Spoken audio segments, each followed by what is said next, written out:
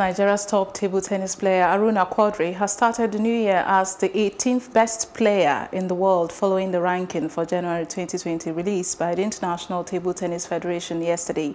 Quadri ended 2019 as the 20th best player globally. In the new rating, Quadri moved up 2 steps to remain the undisputed best-ranked African player. It is his career's highest ranking to date. An excited Quadri said the ranking means more hard work for him in the new year.